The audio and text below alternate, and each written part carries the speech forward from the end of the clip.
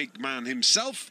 Slater, Mullins, Doyle and Nielsen across midfield. And then that front three, Vickers, Barrington and Dufferson. They will rotate around. So need to keep a close eye on your markers in this game.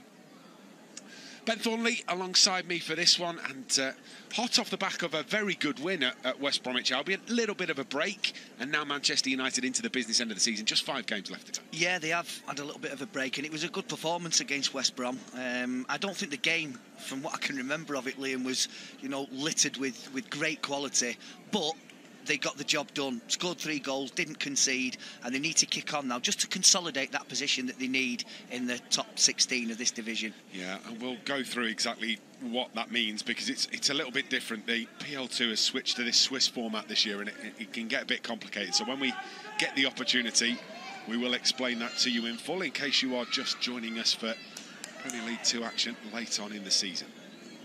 So Charlie McNeil getting ready to get us underway. Referee blows his whistle, and because we are in the no room for racism couple of weeks in the Premier League, all 22 players take a knee in an ongoing stand against discrimination in all of its forms. A perfect message to continue to send, and an important one too.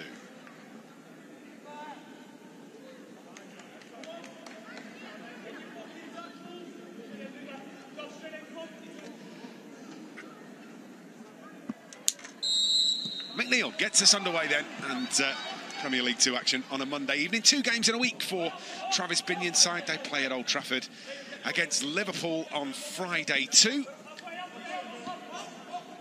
And it is that back 3, so we'll just keep a little eye on exactly how Manchester United line up, Ben, because it was quite fluid from what I remember against West Bromwich Albion, and quite difficult to nail down exactly what the formation and the tactics were from Travis Binion. Yeah, but I think it's going to be a little bit more evident tonight, because that worked so well, and you can see there that Baumann is the sort of deepest lying midfielder. He will look to sort of pick up at the point and release the likes of Oyedele and Curley and get the wide players involved, and certainly get the front 2 of McNeil and Ennis running into those gaps. You know how much Reece Bennett likes to get forward as well. He is very capable of bringing the ball out from the back. You saw it there as Manchester United breaking up the field, starts everything off, turn around the corner by Oyedele. Can't be kept in though, but decent position here for Agonai to take the throw in. Oyedele struggling to keep that one in, so Doyle conspiring to get this clear out. It comes to Slater. Oyedele quickly closes it down, balls out of play. It was a system that they persistently used, didn't they, for quite a while in their first team, Brighton, this sort of 3-4-3, and they've obviously got the players here that they feel that they can revert back to that at this level. It can be very, very attacking, but it does create the gaps, and especially down the sides. And when you've got wing-backs like we have with Amas and Ogunai, then that's what you want to be looking to exploit, and dragging those right and left centre-backs out for Brighton, and then the gaps start to appear through the middle for midfielders to run into. We were talking about Harry Amas, weren't we, with Peter Drury yesterday for the first team game. We were having a really long conversation with Harry being in the first team squad yesterday. Offside flag stays down. United win possession back with Baumann. On the way back to the captain, Sonny Al-Joffrey. On leaps and bounds since progressing from the 18s. Sonny Al-Joffrey alongside him Reece Bennett, who won the FA Youth Cup, didn't he, with the under-18s.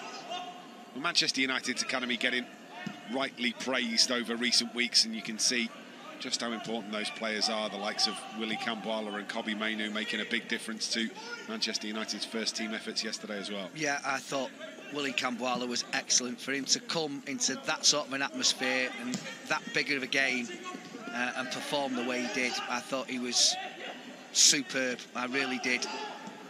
Agonai comes across to Curley. Curley's going to have a go. It loops up in the air. Collected in the end by McGill. It was on for the shot from Ruben Curley. Deflection carries it safely into the arms of the goalkeeper. Not only did he play well, spoke to him after the game as well. Just a very pleasant young man, articulate, well-spoken, passionate, cares an awful lot about his football and this football club, so it was a very nice conversation to have. If that's the case, he's got a big chance then. Sounds like he's got all the ingredients. Oh, yeah. The question I asked him was, you seem to enjoy defending. Like, you know, you're cheering the crowd on when you've made a good tackle. And he was like, it's my job. It's what I'm passionate about. And I was like, OK, you'll do for me, Mr. Kamwala. Down the right-hand side, Oganai. Comes back to Bennett. Around the corner it goes. Oganai's going to try and get on the front foot here. Just maybe a miscontrol ever so slightly from Manchester United wing-back. Otherwise, he would potentially have been away. Yeah, just showed a little bit too much of him, but I was never a fan of this system. You know, I've always grown up playing in a back four and with wingers, to be fair. But what it does, and especially when you're on the front foot, this system allow you to do, is have your wide men pushed right high. And that is what they'll be looking to do. Both Ogunai and Amas are going to start high, knowing that you've got an extra man at the back. And certainly with Reece Bennett being able to bring the ball out, it creates a lot of options. Odell Afire brought to the ground. Referee goes over to check on him. Will be a free kick to Brighton. He's a big lad, isn't he? Yeah. Well, if he's anything like his uncle. His uncle, yeah. Those of you are wondering whether the familial name is shared, it is. He is the nephew of a man they call Chariots. He was some athlete, by the way. Martin Afire. Referee's just calming everything down here. Wants to have a little word with Sam Murray. Yeah, he's a bit eager. He's never going to win the ball there. Letting him know he's there, though. Take that conversation with the referee. Just needs to stay out of the referee's sightlines for the next 2 or 3 minutes, Ben. I always tried that. Not work for you. Didn't work very often, no. Was that because you drew attention to Well, I didn't want them speaking to me, but most of the time they had no choice. Gave them little option. This is a fire. Comes back in field to McConville, Northern Irishman. Through the lines to Jesper Nielsen.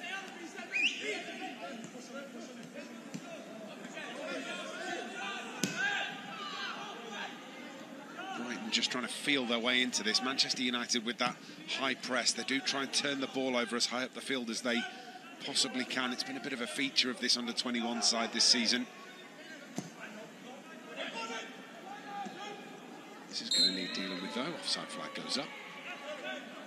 Doesn't need dealing with.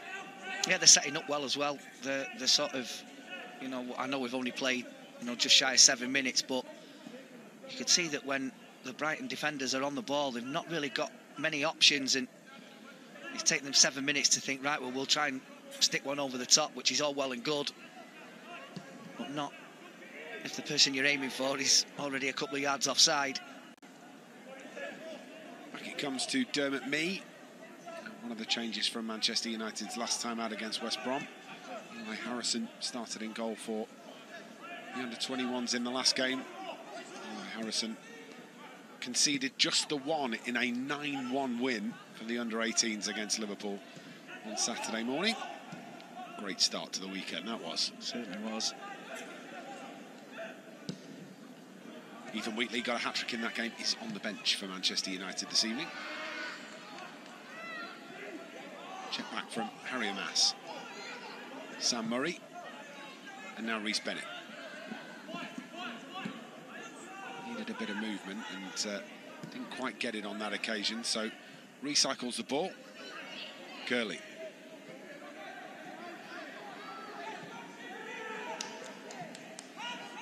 Maxi Oyedele evades the challenge, does well. Good movement this from Manchester United. Now need to do something with it, is it? Squeezes through to Curley. Curley trying to just flick that through the gap. Didn't quite come off. Nice touch. Lovely bit of control from Reece Bennett. Very confident. Spinning as well, that was. Again, United probing down this left-hand side. Pass with the pirouette to get himself out of trouble.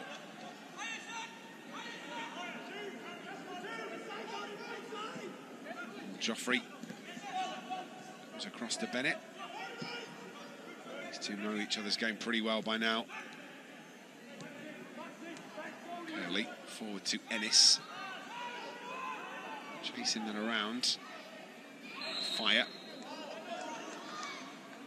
Just gets away. Ethan Ennis tugging at the shirt, gives the free kick away.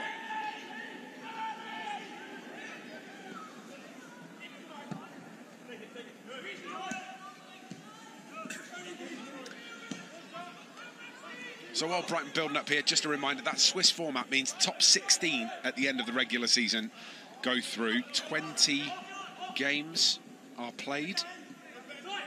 That's right. Manchester United with 5 games left to go. They've played 15 up until this point. So 20 games of the regular season. There's all sorts of weird pots and seedings and stuff going on. But essentially, you've got to finish in the top 16. If you finish in the top 16, you go through to a single elimination playoff. I don't understand how they can devise a format, and there's plenty of time where you don't play everybody once. Yeah. Why stop short at not playing 4 teams? It just seems a bit daft to me, that. Is it more than 4 teams? No, 3 teams you won't play. There's 24 teams in the division, and you only play 20 games. Yeah. I don't understand that. It's all based on seedings. So essentially, inside the big main table is a load of mini tables. How the fixtures are sorted out. I know, but before that, how can you decide on seedings when you haven't played everyone? They go off, the seedings were decided off performance in previous seasons. And it's into the penalty area, pulls it back, does pretty well to get there before it crosses the byline, but can't squeeze it past Tom McGill, who collects and snuffs out the danger. But why don't they play everyone? There can't be a decent response to that, because there are plenty of weeks free in the season. I would appreciate if you stopped asking me questions I didn't know the answers to. Right. Well, if you say that the first time, I won't ask you 3 times, would I? Dear. Anyway, as it stands, Manchester United in 12th would play Wolves if the season finished tomorrow in that single elimination playoff. But if they win the games in hand that they've got, Manchester United could be fighting for a home game in that post-season playoff series. The other thing to bear in mind, of course, is that if Manchester United can keep winning, top 12 will be invited to take part in next season's Premier League International Cup. So if Manchester United can win their games in hand, there is a very real chance that they finish above 12. They're in 12th at the minute. So yeah, there's added incentives there, isn't there, for them? This Swiss format's coming to the Champions League as well, so keep an eye on that. Get used to it. I think he just slipped there, didn't he? Yeah, I think he did. Not an awful lot of goal-mouth action in the early stages of this one. Both sides just feeling each other out, trying to figure out what's going on.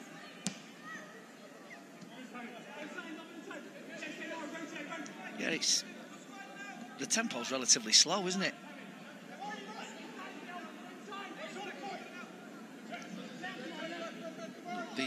Not the most rapid of games that we've seen. Murray. Manchester United not being hurried up by Brighton at all. No, they're quite happy to let United have the ball, hence the reason why they've dominated possession in these opening 12.5 minutes. Yeah, the press starts, doesn't it? As soon as Manchester United cross the halfway line, that mid-block. I'm a fan of basketball, the half-court press. Switch of play might be enough to get Manchester United on the front foot, but Harry Amas has gone slightly too soon and the offside flag is up against him. Yeah, it's travelled a long way, that. He doesn't need to be offside. Looking right the way across the line.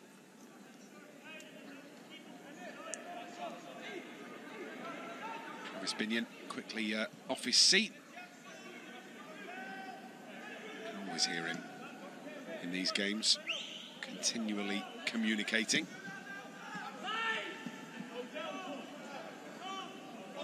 Great from McGill. Gives possession straight back to Manchester United.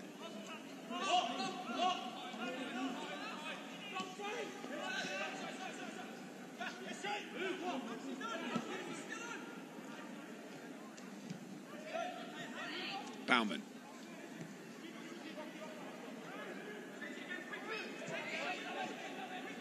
Been a busy weekend of football for Manchester United. This one capping the weekend. Sure, they'll want as much action as both the 18s and the first team had this weekend, as the ball is in towards Charlie McNeil. Morganite as well to get himself out of that situation. Finds Bennett, and now Ayodele.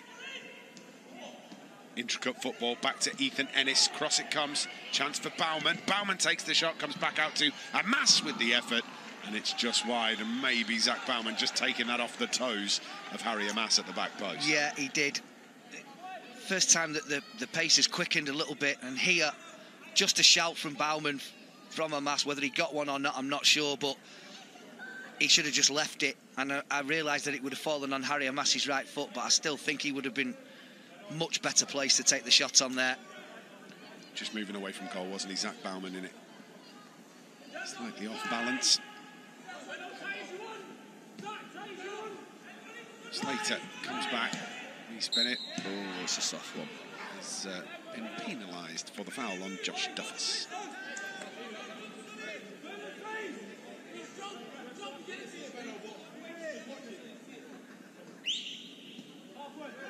Just felt the contact behind him, didn't he? And went to ground. Referee always inclined to give those. Sam Murray playing left side of a back three, not normally the position that we've been used to seeing Sam Murray in this season, but it's what it's all about at this level, just making sure that everybody has experience of playing wherever they might be needed. Yeah, he's not in unfamiliar territory on that side. He's just got somebody outside him on this occasion, whereas under normal circumstances he wouldn't. He'd have just somebody inside and ahead of him. Bennett to Ayodele.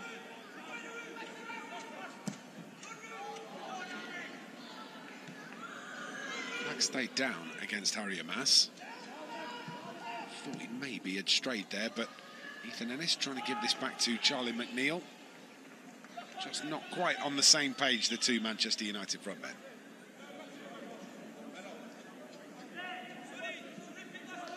Don't often see a front two, do you? It's so rare these days, isn't it? I was doing a bit of work for one of the sponsors at United a couple of weeks back, and we were talking about just how important strike partnerships had been all the way through the 90s and early noughties, but then stopped, and you just don't see it anymore. We couldn't really name one, could you, in the last sort of 10 years, I suppose? Hard, isn't it, I suppose? You know, United certainly not. Rooney and Ronaldo maybe, but it was more sort of that front three of Manchester United, wasn't it? Spread across the pitch. It was still more than 10 years ago. Yeah. Yes, it was. Made me feel old. And me. 0-0. United coming forward here through Bennett. Finds a pass into the middle, and it's McNeil. Can they get an early ball into the penalty area? Not a terrible ball into the box, just falls between two red shirts and onto the forehead of a Brighton defender. Yeah, it's well spotted by Reece Bennett, because I saw that pass into Baumann, I think it was, and he disguised it really well, because I didn't think he was going to play it, but it was a really well-timed pass.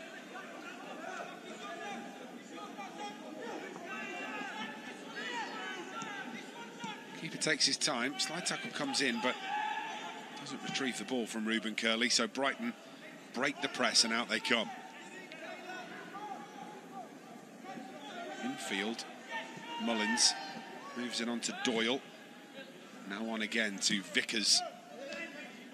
Wide left to Slater. It was very calmly done by Doyle. That wasn't on the edge of the box under a little bit of pressure. It's a neat little turn with the outside of his right foot.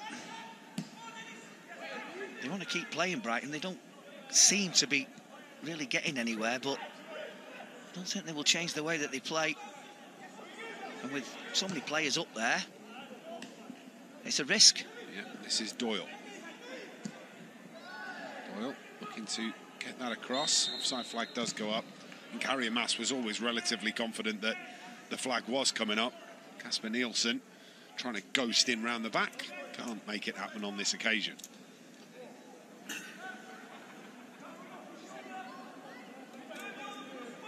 Lee Sports Village, one of these multi-purpose venues. We see Manchester United's women playing here. We see the 21s playing here, but you can also see from the lines on the pitch, it's been hosting rugby league. A couple of sports being played here at this stage of the season.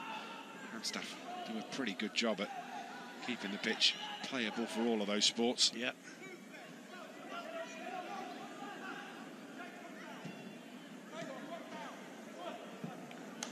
Cross from Brighton. Jackson comes out to Vickers. Wriggles free, Jamie Mullins. A fire. Stretching his legs here to the edge of the penalty area. That's a good pass in behind, but the run has gone too soon and the flag goes up. Offside and a free kick to Manchester United. Yeah, again, no need to be offside. It was a good line from United. But there's certain players that you just mentioned there from the opposition. The game's 20 minutes old, and it's the first time that you've mentioned him, the likes of Vickers and Mullins. It just shows how little of the ball they've actually had, Brighton. Just starting to come into the game, aren't they? As Doyle flicks this through, real opportunity. Flag stayed down, but Dermot Mee quickly off his line, gathers. Maganite comes back to Bennett. Bennett hoists it forward. Picks out Charlie McNeil. McNeil wants to get United on the front foot early. Pass towards Amasis. Too central.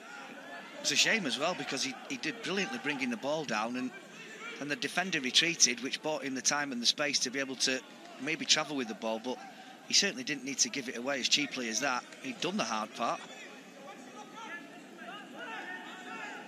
Game needs a little injection of pace, Ben. I think at the moment both sides guilty of not necessarily playing it as quickly as they could, and it becomes quite easy to defend, doesn't it, when you're not moving the ball at pace.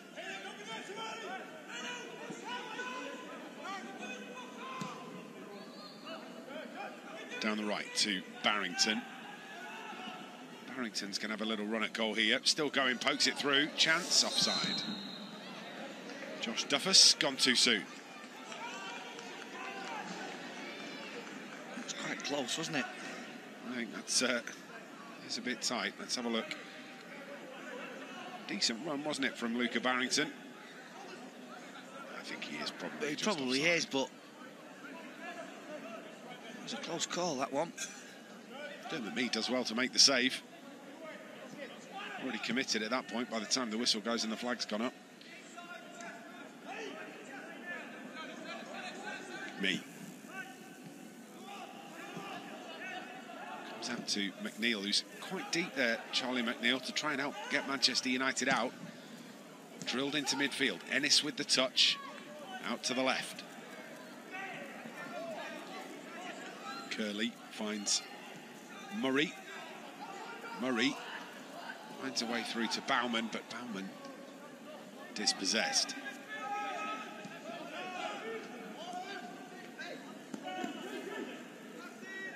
Midway point of the first half.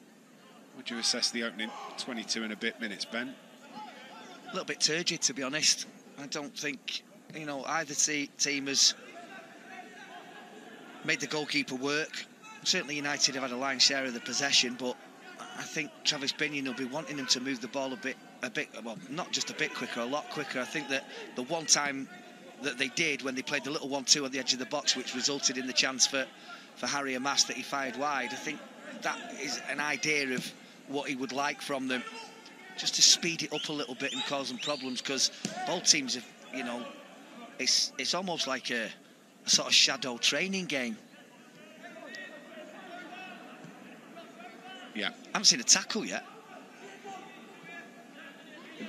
There's not been an awful lot of anything, has there, really? No, it wasn't what I was expecting at all, because, you know, Brighton are, throughout the whole club, they like to have possession of the ball, they like to play some attractive football, and we haven't seen that from them at all. Is this a symptom of the break that we've had, maybe? Teams playing themselves back into the season after a bit of a halt in festivities? I suppose it could be. But it didn't have to be, did they? Because 3 teams that they don't play. I won't mention it again. No. I think you've made your point, Ben. Put you in touch with the Premier League 2 bosses and you can work it out with them. Maxi Ayodele finds McNeil. McNeil now needs to try and find a further pass. Gets it out to Baumann. Now there's runners for Manchester United. Can they work it into the penalty area? Even just things like that. He was in a lot of space there, Charlie McNeil, and everything was just a little bit laboured, you know, the touch, and, you know, rather than getting on the front foot, letting it come across your body, and he's straight on. Everything's just a little bit one-paced at the moment, from both sides, to be fair. Ethan Ennis tries to play a ball down the left-hand side to Amas, but just overplayed. It rolls over the dead ball line, in front of the fullback.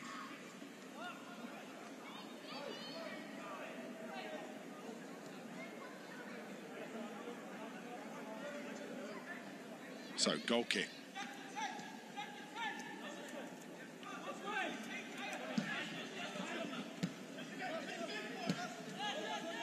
Well done from Duffus. He was under a bit of pressure, but he's managed to keep the possession. Comes back to a fire. Now infield to Mullins. Moved up the field by Jackson. Slater put under some pressure from Arganai.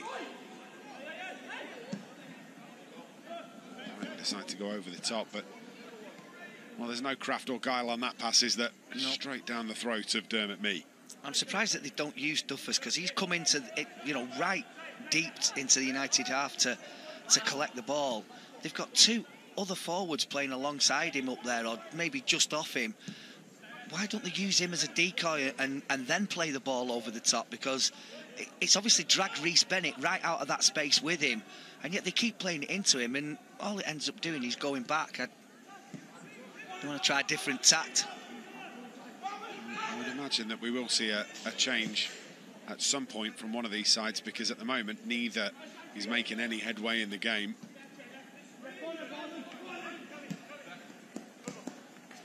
Ayodele, like a foul, but managed to retrieve possession. Baumann. I mean, 27 minutes old, the game. I know it feels like it's 27 games old. I know. And especially because we're so used to it with the 21s as well. Neither goalkeepers had a save to make. Very unusual. Neither goalkeepers had a save to make. Very and I'm not strange. counting the one that Dermot Mee made, because it was offside. Joffrey. Curly. Amas. Under considerable pressure. Referee says no foul, so Nielsen takes over. Amas steps in, wins the ball back.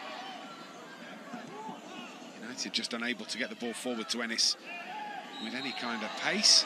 And Harry Amas is penalised for the foul on Kasper Nielsen, and the free kick is Brighton's. I'm not so sure there's much in that. And Kasper Nielsen, in his attempt to win the ball back and atone for his error when he lost it rather cheaply over the far side, I don't think Harry Amas did a lot wrong there at all. I'm inclined to agree with you.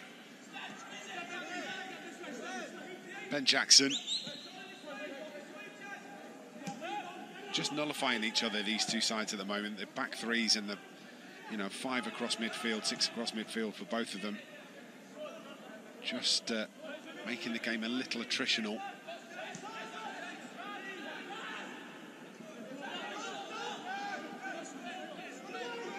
Conville.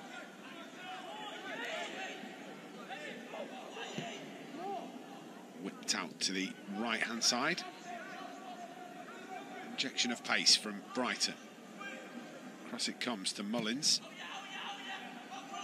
Goes all the way past Mullins and out to Slater. Back to Jackson again.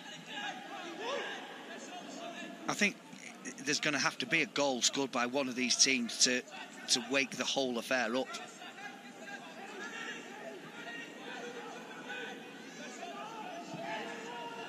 Comes back to Tom McGill.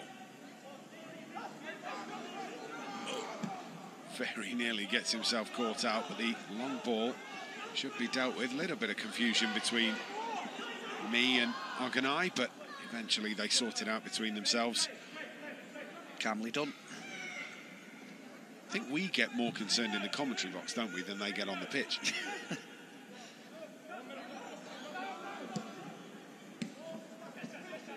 McNeil. Bauman. Raven Curley's not going to get there.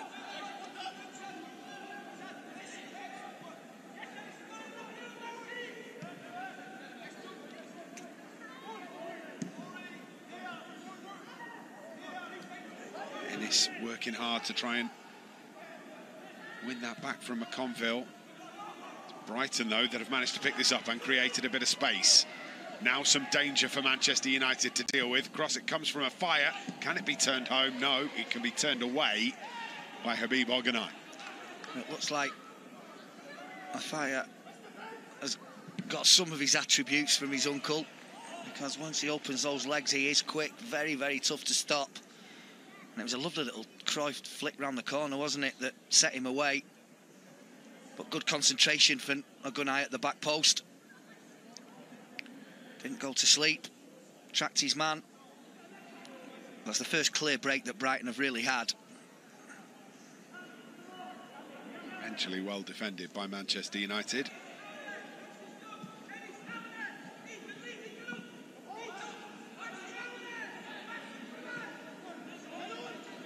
Mullins. Back out to a fire. It's another good ball down the right for Brighton.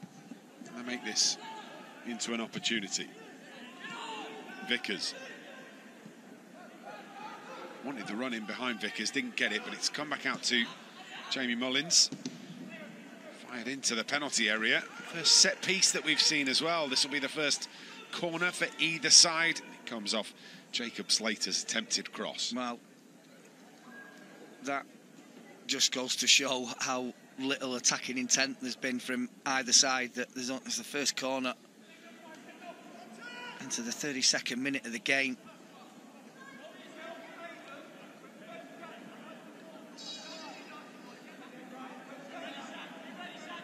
Go deep into conversation about corner tactics here. Barrington comes over, has a quiet word, and then remains in that corner as the short corner option. Delivered towards the back post, well claimed by me. He wanted to get that away as quickly as he could, but it just ran out of options, didn't he? Yeah, very commanding. You could hear his shout a long way away. What you want from your goalkeeper, isn't Yeah, it? absolutely. Not been called upon, so he was probably grateful for a little bit of catching practice. Positive first touch for him as well, really.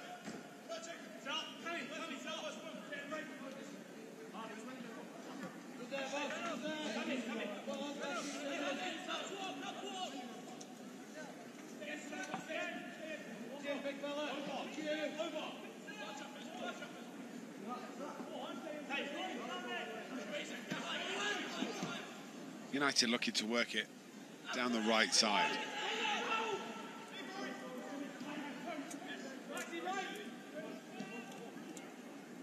Back it comes to McGill.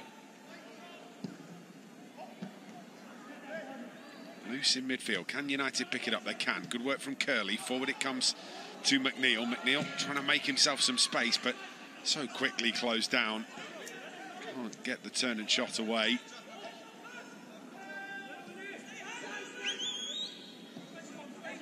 Slater goes back to the keeper. That's not great from McGill. They've done that a couple of times. Just such waywardness on the passing on both sides of the field from Brighton. Played ball straight out of play. Murray. Bennett takes a touch, wants to spread the play to the United right. Realises that pass isn't on. Baumann spins away from danger. Curley to Oyedele. Oyedele comes back to Baumann. Murray. Amas. West does well in traffic and wins the free kick too. It's well done from the Manchester United number 3.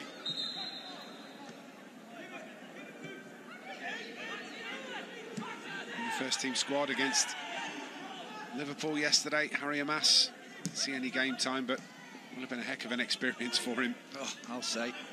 Old Trafford yesterday. Some second half we were treated to. 3 times Manchester United have played Liverpool this season. Liverpool haven't won any of them.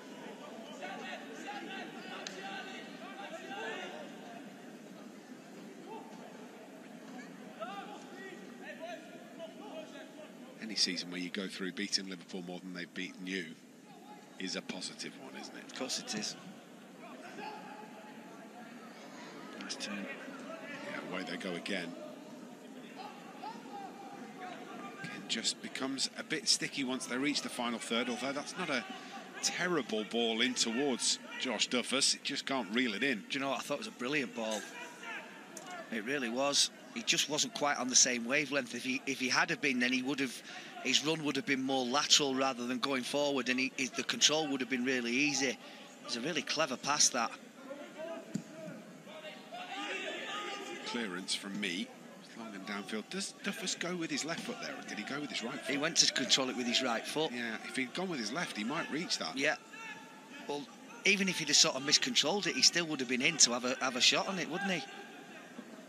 I thought that was the case. I didn't back myself. Should have done, really. United applying some pressure high up the field. This is a little more like the Manchester United we've seen this season. Really harassing inside the opponent's defensive third.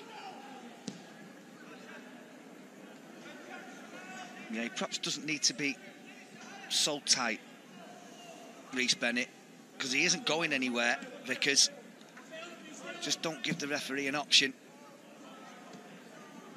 Ball again and again. The pass is wayward.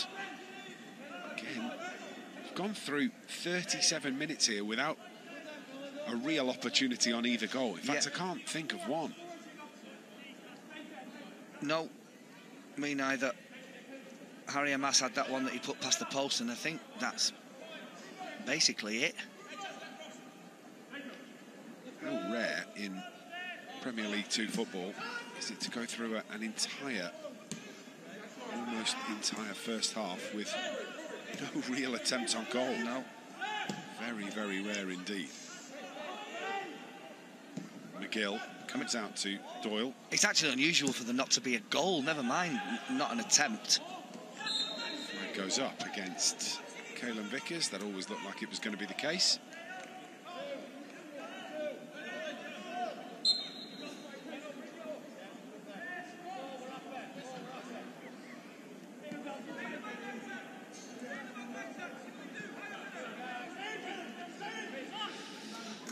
Baumann bringing the ball away.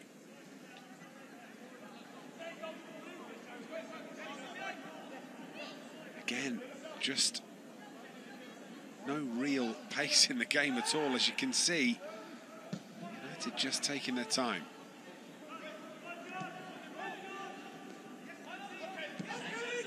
Mee comes out to Baumann. Baumann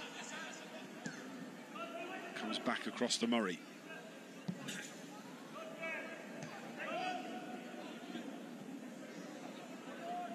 Curley steps in.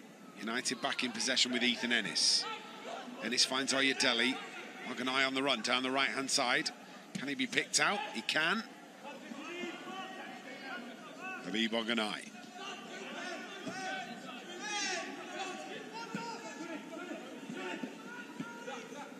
Just not quite as joined up as Manchester United will have wanted.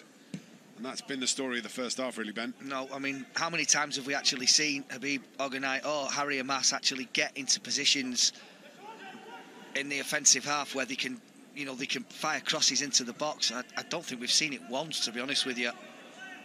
And when you're playing that sort of a system, yes, you have to do your defensive work, and it's a tough job playing at wing-back. But because you have a bit of an overload in midfield, and because you're Manchester United, you hope that that comes to the fore more often than not. We just haven't seen it. Reece Bennett just trying to cushion that pass into the path of Ogunai. Quite get the control on it that he wanted, and makes Ogunai's job a little tricky, trying to get on the end of it.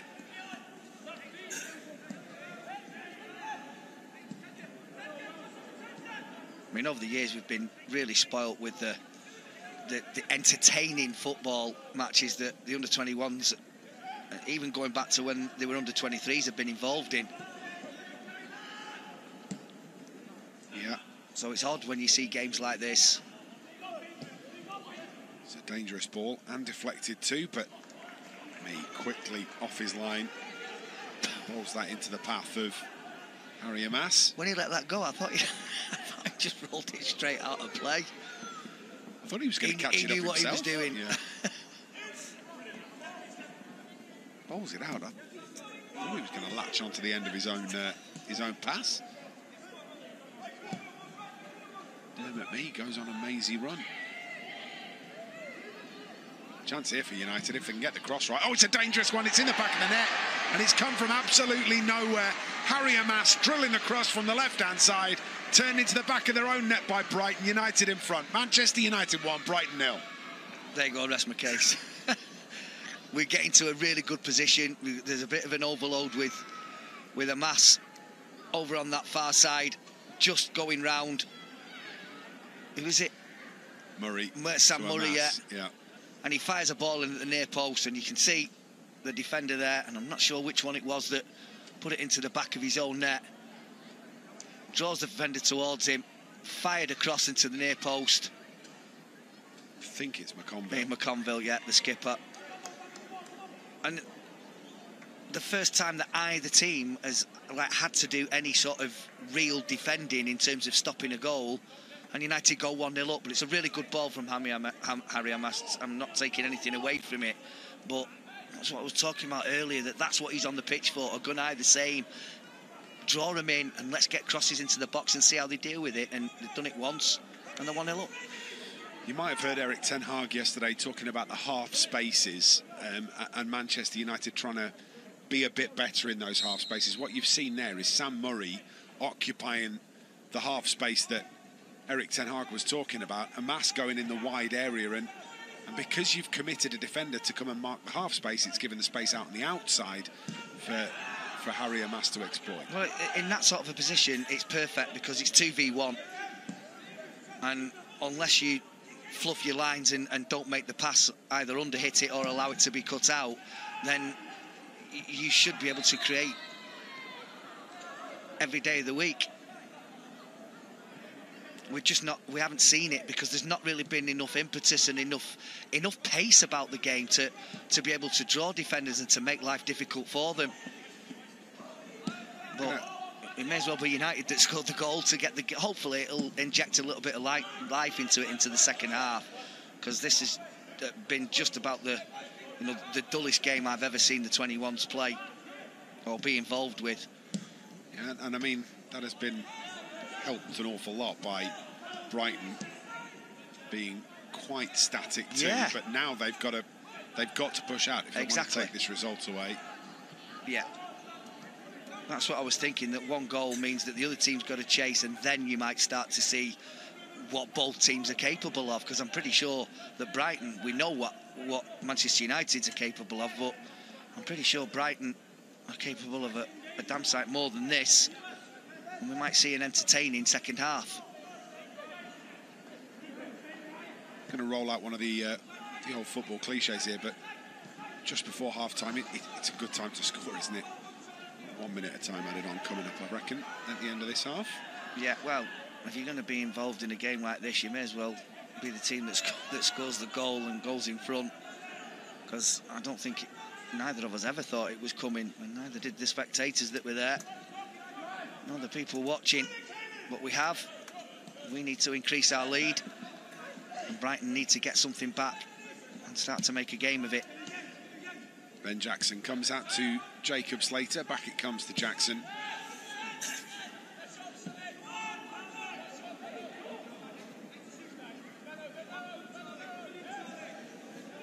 Fire.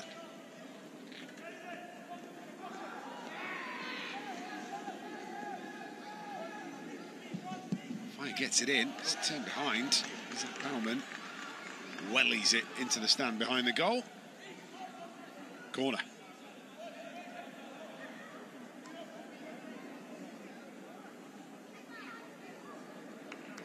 One last bit of defensive work to do, and the half will be over for Manchester United, and look like they're taking in a 1-0 advantage.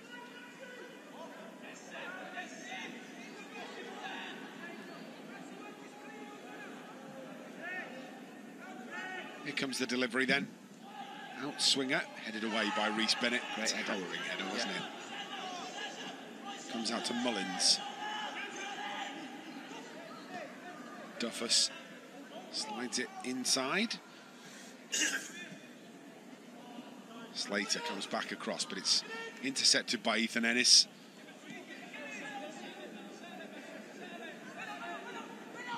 Bennett back to Al Joffrey.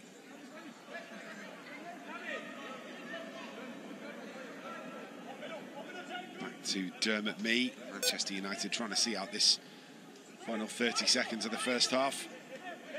Go in with the lead, and then 45 minutes to go to take another 3 points away. I would imagine that Travis Binion will have a couple of little tweaks that he'll want to make for the second half, Ben. Yeah, I'm pretty sure he will. I think he'll want an injection of pace right from the word go. I think both team talks will be exactly the same, but United's slightly better because they're a goal in front. Delhi swings the cross in, pops back out to Organai. Half-time whistle goes, and Manchester United off the field with a 1-0 advantage. Took an awful long time to come. Harry Amas down the left-hand side. Sam Murray committing players. Amas gets round on the overlap, fired the cross in from the left and turned into the back of their own net by Brighton's Rory McConville. And that is all of the action from the first 45 minutes. A very slow half, but United have the lead at the break. At half-time, Manchester United 1, Brighton and Hove Albion 0.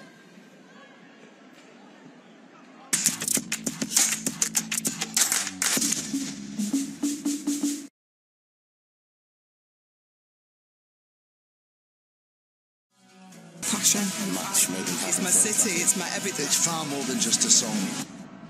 And that song starts, you stick your chest out. For me, Manchester United is the one. Ladd, though, gets it into the penalty area. Finds Garcia. Garcia tries to find a yard of space, then slides it through to Hayley Ladd. Hayley Ladd with the right-footed finish. Gets the goal to go with her assist. Brilliant stuff from Manchester United's midfield maestro. United 4-0 up against Spurs. And it was Ladd who played the ball into Garcia, and you can just see Garcia trying to get it onto her right foot, trying to find that opportunity for it. It's Arsenal against Manchester United, and a tremendous atmosphere here in North London. It is Beckham, though, and it's a beauty, and Cole's header hits the bar. It's done brilliantly here, Canu, and what a shot! Oh, that would have been one of the goals of the season if Raymond van der Houw hadn't produced such a brilliant save. Scholes layoff, Dwight York hits it, and again the goalkeeper has kept Arsenal in it. Bergkamp unmarked if he sees it, and he has. And on it goes to Ljungberg. He scored. He loves playing against Manchester United. Here's Vieira. Captain Roy Keane. Excellent build-up, crisp finish, and Arsenal's lead has been demolished. Carlos dispossessed though by Giggs. Danger here for Arsenal. Ryan Giggs hits it, and it comes to Roy Keane, and Keane has slipped home the winner, surely. 2.5 minutes to go. The captain gets his second goal of the game, and Manchester United players and fans celebrate.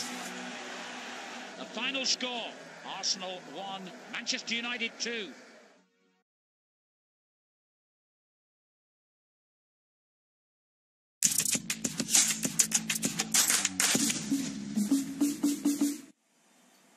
Welcome back. So United 1-0 ahead at half time in 45 minutes of very few chances, but thankfully the only goal came to us. It's not been the greatest of halves in terms of goal-mouth action, has it?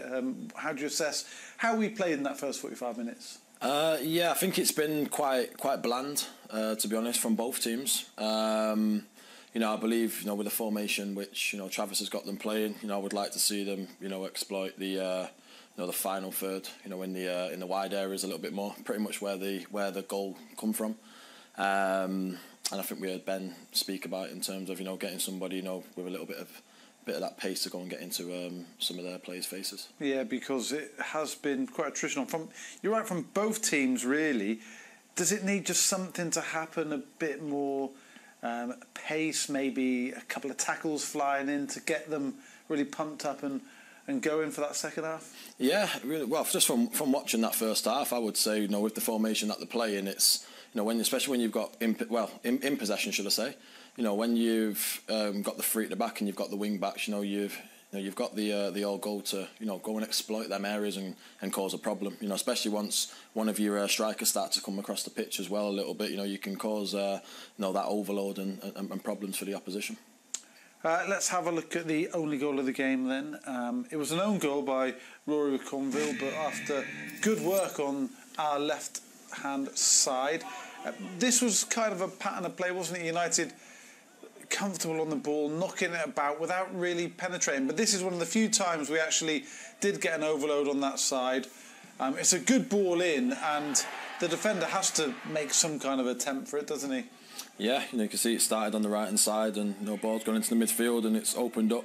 Brought out to the left. I think it's Sam Murray with the layoff, and again in a very good dangerous area. Yeah, and that puts a really dangerous ball in there, doesn't he? Yeah, for sure. As we spoke about then, just when you've got the your five at the back, it gives you that leverage to go and bomb on a little bit further. As the right and left wing backs. And as you say, it's a great ball into the box, and fortunate for us, it's an own goal and gone into the Brighton goal. Yeah, had the defender not got a touch, then Ennis was on hand to have knocked it in. Yeah. Charlie McNeil was in vicinity as well, but someone would have got a toe on it, that's for sure. The only other real chance I know was from Harry Amas, playing as that left wing back. Of course, he was delighted to be part of the first team squad against Liverpool here yesterday. But to get on that pitch is what he wants to do and play football. This, after Bauman's shot was blocked, comes back to Amas, and he just can't quite hit the target there. Yeah, well, again, look at the area that he's in for someone who's playing as a defender. A left-sided or a right-sided wing back, just like we've been saying, pretty much a right or left back.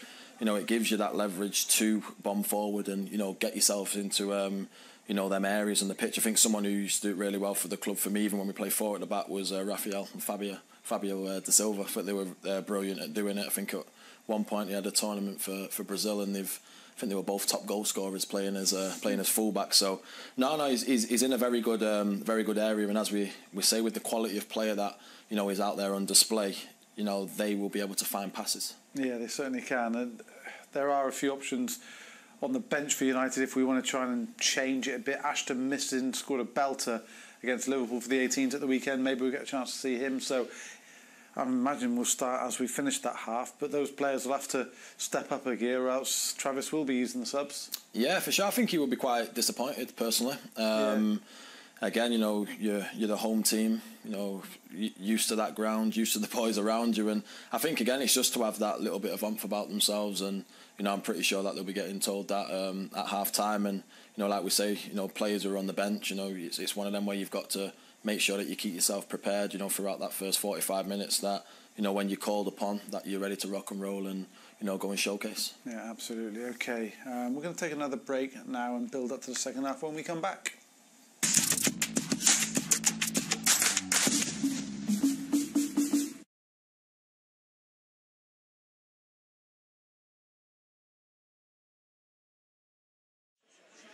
Most of my life, I've had to kind of hide who I am, and I've never really been able to be myself. And Rainbow Devils helps me to do that because it accepts me for exactly who I am. My name's Cass Hyde and I'm part of Rainbow Devils, and I'm a committee member that looks after things to do with social media but also to do with the women's game. We're at Lee Sports Village today, and it's the home of sort of Manchester United women's team and the under-21s, and yeah, I've been going here for about 4 years since they were in the WSL. When I was younger, I was sort of interested in football, maybe, but not necessarily obsessed with football. But puberty for like a trans person is quite complicated, so I think for me, a lot of sort of like quote-unquote boy things kind of went out the window, and that football went with it. The women's game, I think, is sort of a good sort of stepping stone, especially people from the LGBT community, because lots of fans are part of it, some players as well.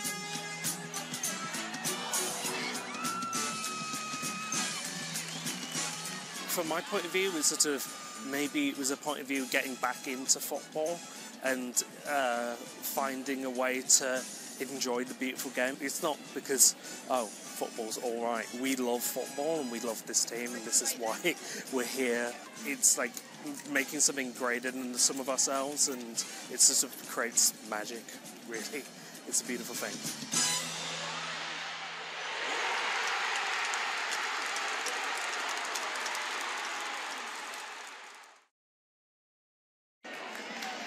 That's a lovely ball as well from Garcia, finds Nelson. Nelson's in the penalty area, shot comes in, it's a goal. Lovely footwork from Lisa Nelson. The ball slid through to her, watched it open up and finished brilliantly into the bottom right-hand corner. United lead inside 10 minutes. Yeah, really good individual goal from Narsland. Nice little layoff from Garcia. We'll just see here. Narsland cuts inside and slots it in. Bristol City will be disappointed with that defence.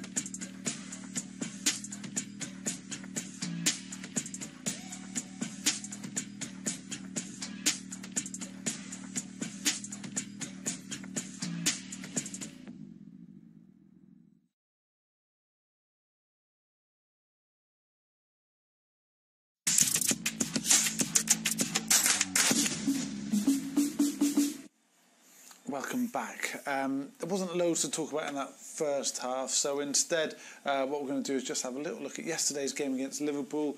Of course, it's still fresh in the memory, so too how we didn't manage to get... See what he's going to be like in the future as well, once he starts to mature even more than what he already is, or how is he acting. And then Aaron gives away the penalty. I mean, the replays show he didn't touch Elliott. Elliott moved his right foot. I think Harvey Elliott's been quite smart with how he's left his right leg in there, to be honest. But if you watch it back slowly, you know, I think it's one of them where he's not even touched him at all. But no, of course, there's clear daylight in between Aaron's right foot and Elliott. It's that the right foot of Elliott, isn't it? Kind of goes into Aaron's when he's prone into his kind of thigh. Yeah, under his thigh. But Elliott's definitely. Yeah, moved towards him. You can see that with his leg. Once he's tried to step up, he has moved his leg in a little bit. But again, that's smart play from him. You know, fair play to him. It is football. It happens, and you can't dwell on this. You've just got to accept what's happened, and you've got to keep it moving. But annoyingly, we could have had 9 points from these 3 tough games. 2 down in West London, and the game against Liverpool, and instead we just have 2. I know, yeah. As we said, I think it's quite devastating. I think it'd be devastating for the players, for the fans, of course.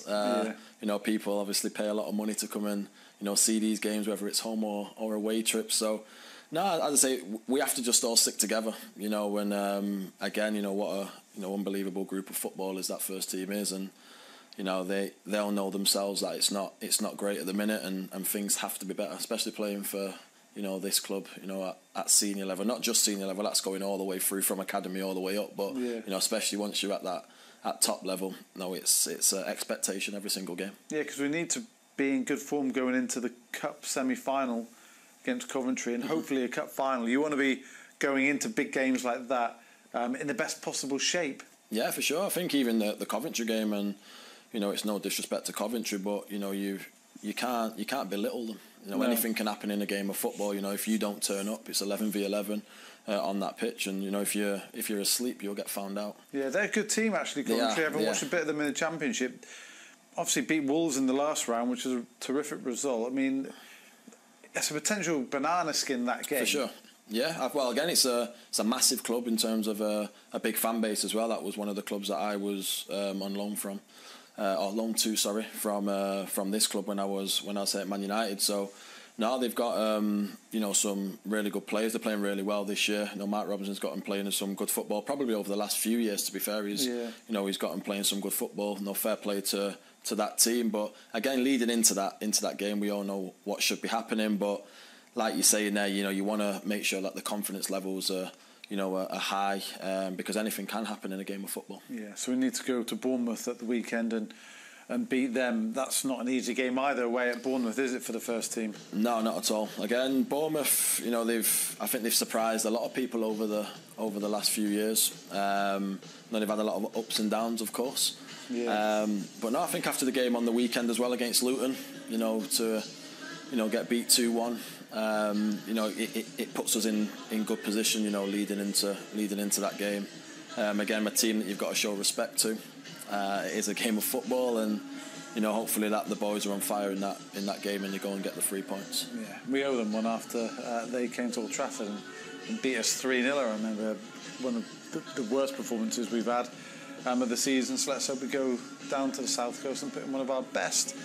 Okay, two teams are back out on the pitch now, so let's hand back to your commentators, Ben and Liam. Thanks very much indeed. The rain has started to fall at the Lee Sports Village. Fans are taking shelter under hoods and umbrellas. Hopefully, we're going to get a bit of a brighter second half than we had in the opening 45 minutes. Both sides a little slow to start playing the game. Manchester United waiting until very late to bag themselves a goal. Players coming out onto the field. We are going to have a change, and I think that's Ashton Missing, who is warming up over on the far side. So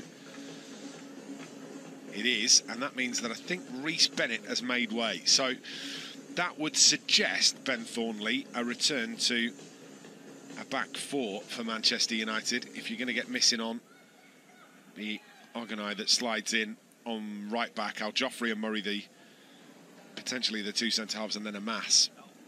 Was it not? Ogunai that makes way. So that is a direct change, like for like. Yeah.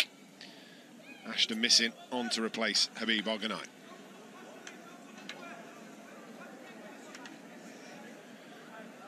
Well, I'm not so sure that's probably, if it's been forced or whether Travis Binion needs a little bit more thrust down that right-hand side. I mean, they need a little bit down both sides, but at least the goal did come and probably look more likely to come down the left. A bit more balance maybe for Manchester United. We shall wait and see. So Brighton getting ready to get us underway in this second period. We are underway. Brighton getting us started. Kasper Nielsen comes back to Odell Afire.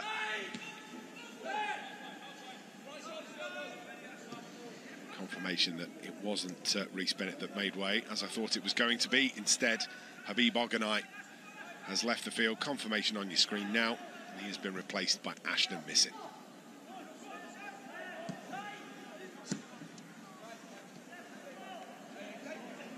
Brighton in possession with Barrington. And again, it's a similar sort of pace from Brighton in the opening stages of this second half than we saw at the end of the first. Early ball forward, flicked on, round the corner to Nielsen. Nielsen, Swede, comes back to O'Delafire. Fired back into McConville.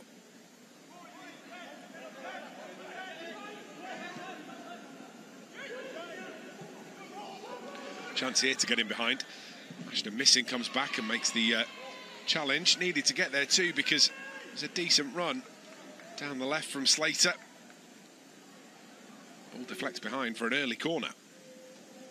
Yeah, just a ball in behind that they didn't find at all in the first half, Brighton.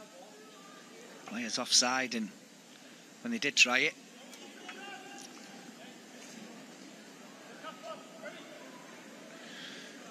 Kamari Doyle will take the left wing corner. Pushing and shoving inside the penalty area. Brighton try and get themselves ready. Ben Jackson aiming here. Nearly gets there too, Jackson. In fact, he collides heavily with Reece Bennett, and that's what the referee blows the whistle for. Yeah, it's another brilliant header from Reece Bennett. He certainly... Oh, yeah, he did get a crack, didn't he? Yeah. But he is certainly the player that they need to clear at the near post, and on both occasions he's headed away. I reckon that's a proper dead leg for Reece Bennett. Yeah. I don't think people understand, you know, when you hear, you know, a dead leg's been given out, I'm not sure they understand how dangerous they can be, actually. They can be pretty serious, can't they? I had one when I was at Manchester United, played in a reserve game against Liverpool, and somebody did it. It wasn't in my thigh, it was the back of my calf. And it actually turned out to be quite serious, to the point where they might have needed to... relieve the pressure in there. Yeah, to relieve the pressure. Fortunately, the pressure went down. But a little bit of a lesson for you, when it becomes so swollen and the muscle is not working as it should, if you're inert for quite a long time, the brain starts sending messages to the body that you've actually broken a bone, and it starts sending bits of bone to the muscle, and that's when it does get very serious. Crikey. Yeah.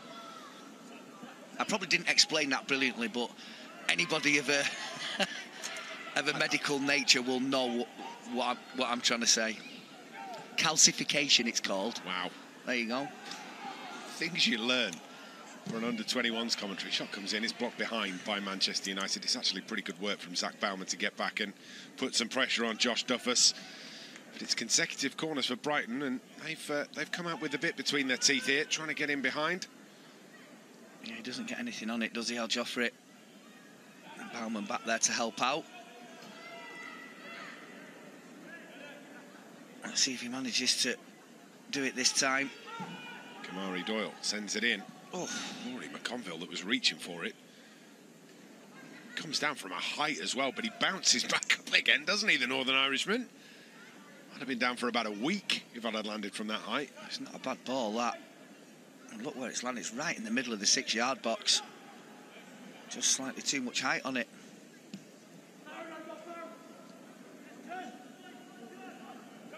Dermot Mee in the D. Gets it out to Bauman. Just wriggles free from Doyle.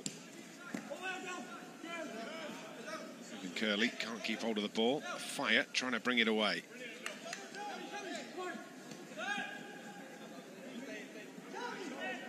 Ennis stepping in, wanted to win that ball back. Curley helping out.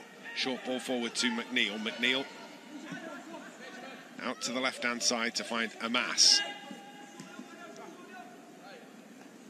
Bauman. The urgency that Manchester United had to get forward just waned slightly. Al Joffrey out to Bennett.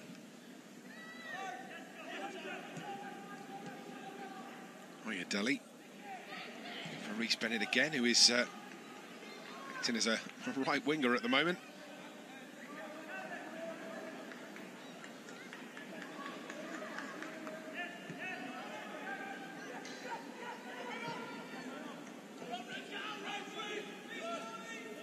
Murray. Mass Drops that off to Curley. Sam Murray had continued his run there. He got right in behind and plenty of space, but wasn't spotted.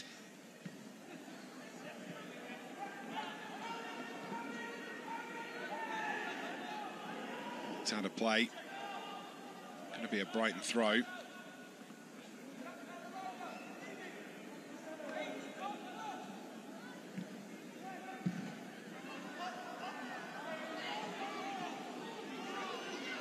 Back it comes, United using the goalkeeper to help them get out.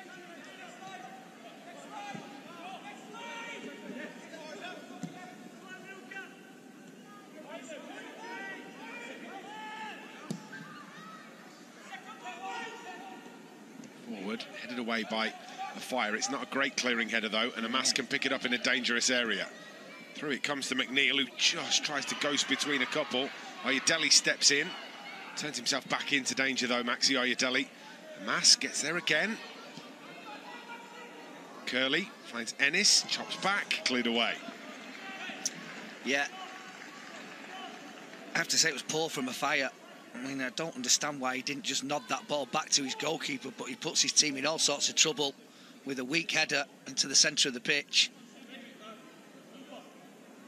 United couldn't quite make the most of it, but that would have been easily tidied up if he'd have just nodded it back to his keeper.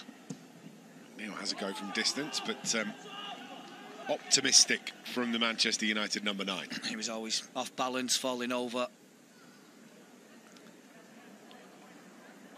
Takes a touch, lifts up his head. Thinks there might be an opportunity on there, but drifts wide of the mark.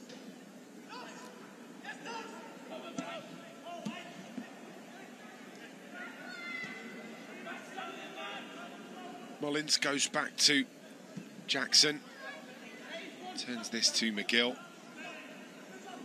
Had a little bit more going on in the opening stages of this second half than we had in the first. That almost falls to the feet of Barrington as well. Just enough from Manchester United. Yeah, Sam Murray, I think it was, who got the touch. Knew exactly how much was needed to get it back to Dermot Mee.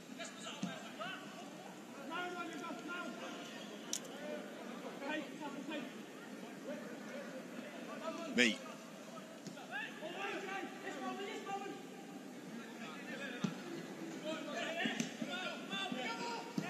Mass comes back to Sam Murray. Murray back to Mee. Footed clearance straight up the middle, but both United forwards are not in that position.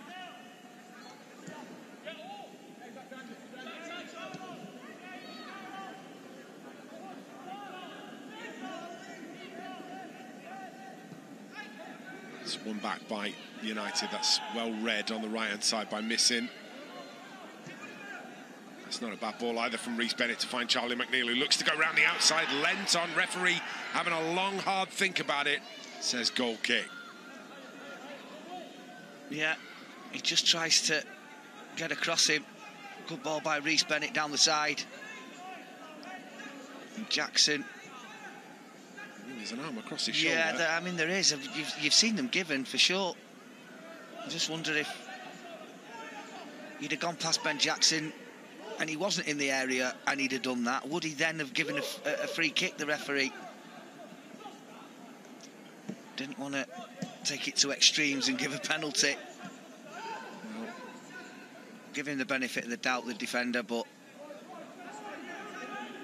still not quite in the right frame of mind to talk about penalties after the last 7 days or so. Offside flag goes up. And that one yesterday, just a step too far for me. Well, I have to say it conned me. Well, you thought it was a penalty at the time, did you? It did con me, yeah. And then obviously you don't have the benefit of so many different camera angles, but when you do see it today, you are quite convinced that as much as Aaron Wan-Bissaka didn't need to make the challenge, Harvey Elliott was always going away from goal. He makes Anthony Taylor's mind up for him, but if they enlist the help of VAR, you can see that he doesn't make any contact, and he deliberately, Harvey Elliott, plants his right leg underneath the outstretched leg and then goes over And for me, whoever was on VAR, I think it was John Brooks, he should have said, I think he's tried to con you there, Anthony Taylor, come and have a look. Well, they will have checked it. They check every penalty, but obviously didn't think there was enough in it to overturn it, but it doesn't make an awful lot of sense to me. Maxi Oyedele, heavy touch inside the D, allows Brighton to steal the ball away. Amas nicks in again. That's the ball back for Manchester United. Oh, he's done brilliantly. Harry Amas. Oh, it's over the bar. Well, it deserves so much better from the Manchester United winger. He's done brilliantly to steal the ball back, dancing into the penalty area. Can't get it on target. Yeah, lovely little bit of skill. Probably the first that we've seen. He intercepts it. He goes past basically 3 players. Nobody gets close enough to make a tackle. There's 1. There's 2. There's 3. Just shifts it just to give him that better angle and to take it away from the defender. Just leaning back. What a shame. If that was maybe on his left foot coming in from the right, I think that would have broken the back of the net. I was just about to say exactly the same thing. Knocks it onto his right foot. Needs to do that from the position that he's in. He's made the right decision. But as he does so, slightly weaker foot for Harry Amas. He had hold of his shirt. Down as a free kick. He had hold of his shirt, didn't he? The referee says no. Well, he's got an assistant down this side, surely, that can see that. It's an odd decision. I mean, we can see that's a free kick. More changes being readied for Manchester United. Couple of changes, I think. One of those is Ethan Wheatley, hot off the back of his hat-trick on Saturday morning. Referee is going to give the free kick to Manchester United. That's going to allow these 2 changes. So Wheatley onto the field, and so too Amir Ibrahimov. So, first change for Manchester United will be Curley leaving the field, Ibrahimov coming on. Second change will be Ennis leaving the field, Wheatley coming on. Well, said to me before the game, Ben, didn't you, that you wanted the opportunity to see Ibrahimov in action, and you're going to get that opportunity. Yeah, I've seen him a couple of times in the 18s. Oh, well, this is a lad who, in the last week, has only just turned 16. And he's a fantastic talent. And to be playing at this level at such a young age just is testament to what a very, very good player he is and how highly thought of he is at Manchester United.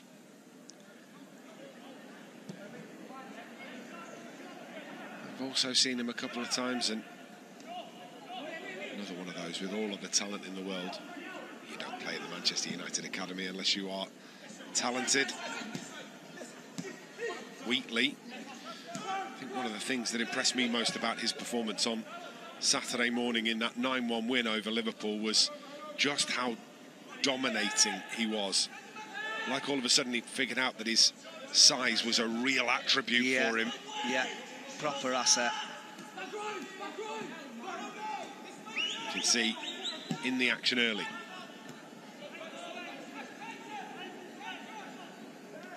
Be slightly different this, won't it, coming on for Ethan Ennis, because Wheatley is much more of a target for Manchester United to hit.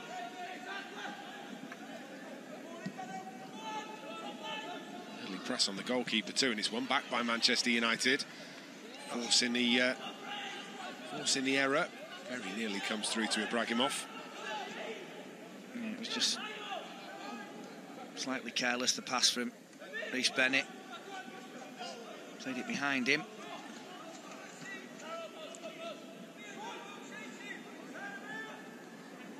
Well, out come Brighton with McConville.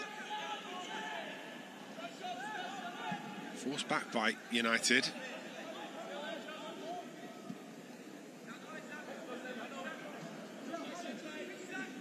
A lot of players across that back line. Makes pressing tricky.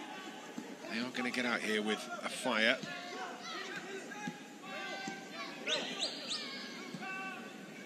open field to Doyle. Drag him off. Terrier-like. On the left-hand side, and some work to do here for Rhys Bennett up against Doyle. Cross it comes. Chance for a cross. Headed away by Sonny Al-Joffrey. Put back into the penalty area, and everybody leaves it alone. Yeah, when Rhys Bennett isn't there to head it, Sonny Al-Joffrey is. Another rare foray by Brighton to try and get in behind Manchester United, but I think the more the game goes on now, the more comfortable they look.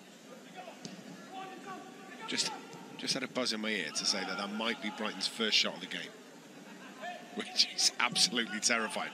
Ball into the penalty area. That is astonishing if that's right. An hour gone. The first legitimate shot of the game. Goodness me. And it's confirmed. Wow. Oh, very nearly an error.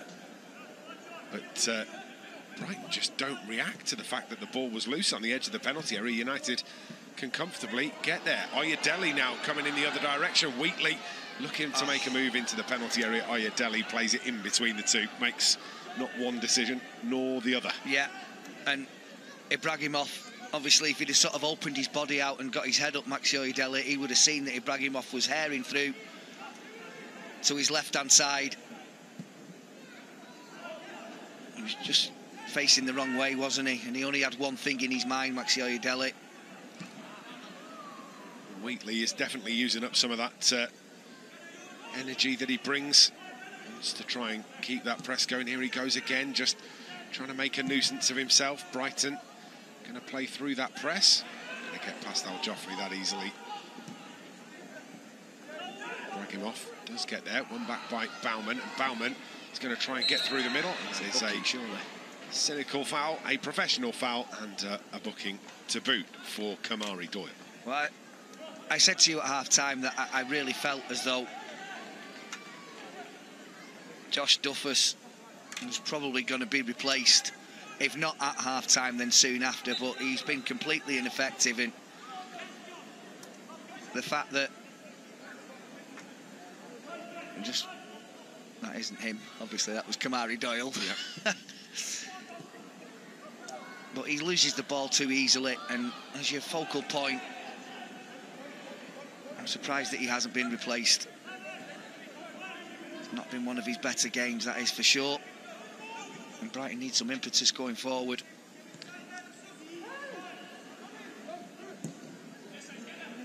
That's not a bad ball across field either for Nielsen. Nielsen's done well to bring it under control. Pokes it across, good defending.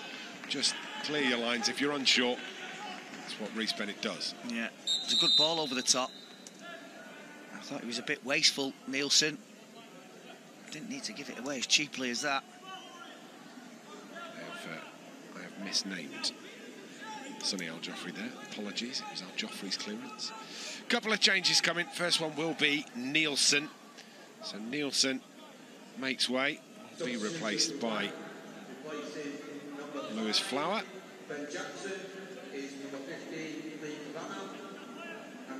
And Lee Cavanagh onto the field to replace Ben Jackson. So a couple of changes for Brighton, and the change that Ben thought was coming still hasn't come. No.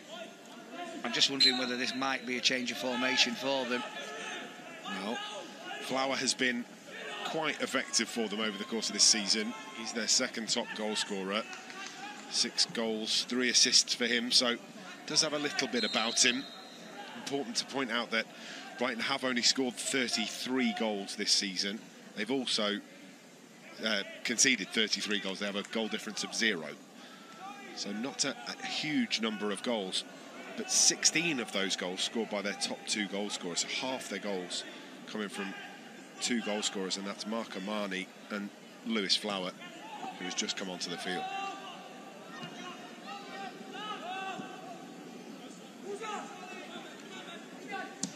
Murray. It's a ball into midfield. That's really well done from Charlie McNeil to pick out Wheatley.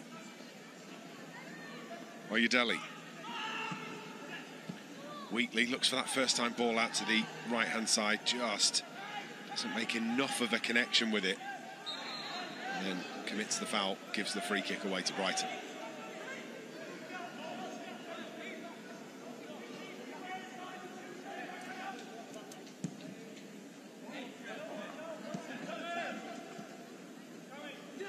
Doyle.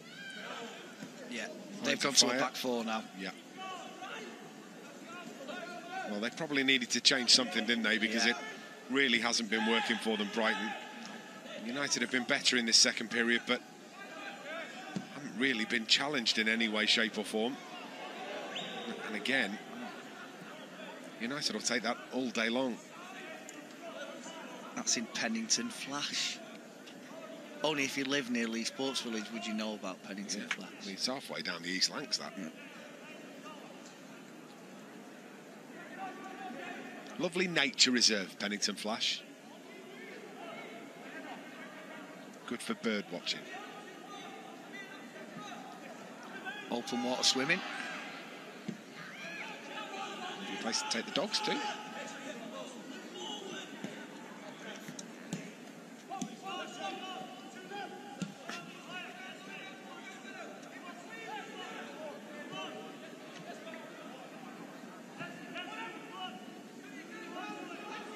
The thing is, while it's still 1-0, you know, I think if United did score a second, it's game over. Not game over, but I think you'd be far more sort of certain that United were going to go on and win it. But while it's still 1-0, you never know, do you? Ibrahimov finds Wheatley. Wheatley with the turn, looks to get it back to Ibrahimov. Lovely touch. Can he score? Looks to get the shot away. It's blocked. Shot comes in. It's wide. Well, it's going to go out for a corner. It's been deflected, but it's a lovely 1-2 with Ibrahimov into the penalty area. Just can't convert. Yeah, really clever. This is it again. Really clever. I mean, Duffus doesn't make a tackle at all.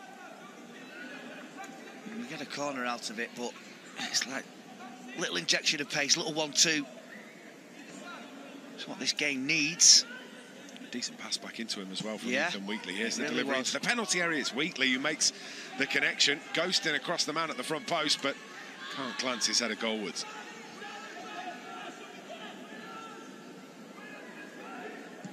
It's a good delivery as well. Yeah, it is from Baumann, yeah. Nice flat delivery with plenty of pace on it. You're a De La Fire there, though. You've got to be a little disappointed that you've not managed to get there ahead of him. It's from Wheatley, working harder. Well, he's now got a match in the air, hasn't he, Fire?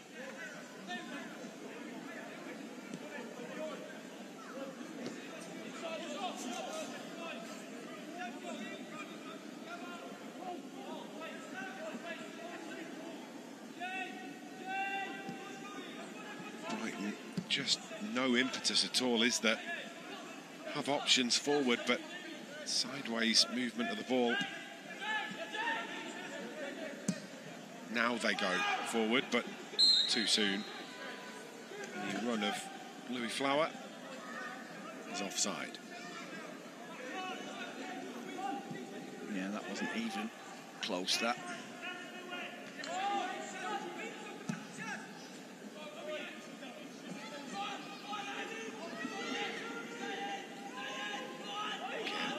Just being a real nuisance. He's forced the error too.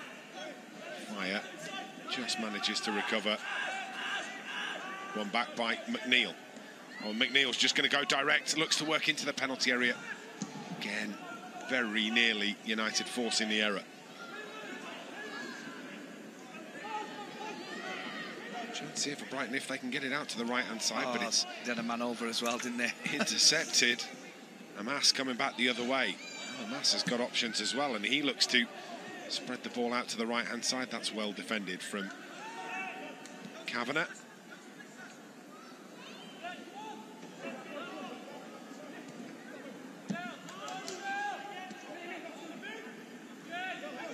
It's better the second half, Ben. It is. Still not stunning. It is better than the first half, though, that is for sure. It's well intercepted again. Oh, it's squeezed off the boot of Al Joffrey, and actually it's turned into an opportunity for Brighton. into the penalty area. Looping one, ends up on the roof of the net. Well, Dermot Mee had to be absolutely certain that that was going to drop onto the roof of the net. I think he's probably ended up getting a touch on it onto the roof of the net, but he needed to make sure because it was dropping.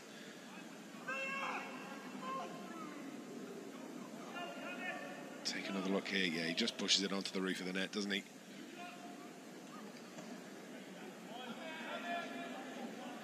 That's how precarious a 1-0 scoreline is, Ben. It is. Again, Brighton with a gaggle of 3 or 4 players around the penalty spot. Here comes the ball into the penalty area. It's going to be Rory McConville, and a chance and an equaliser. A precarious 1-0 scoreline undone by Brighton. And it's Louis Flower, the substitute, on, who scores. Adds his 7th of the season, and Manchester United peg back 1 apiece. Yeah, well, it was another good ball in from his first couple being cleared by Reece Bennett and one being taken by Dermot Mee. His last corner landed in the perfect spot for the boy who headed it there, McConville. And he met it perfectly, and even though that was blocked, Louis Flower was on hand to poke home the rebound, or to smash home the rebound, actually. But they've never really looked anything like, but we've only just been talking about, haven't we, that 1-0, anything can happen. You can make a mistake, you concede from a set piece, which is the more likely, and that's exactly what's happened. And now United need to go and score again. It was a good header from McConville and another good ball in from Doyle, I have to say. United have looked to be in the ascendancy in this second half too. Just been sucker punched somewhat by a set piece.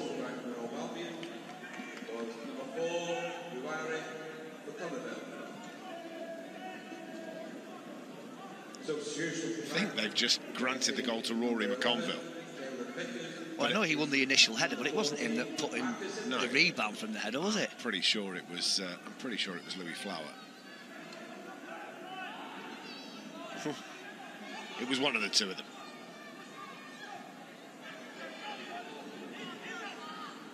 Here comes Baumann. Amas. Gets through a lot of running, Baumann, doesn't it?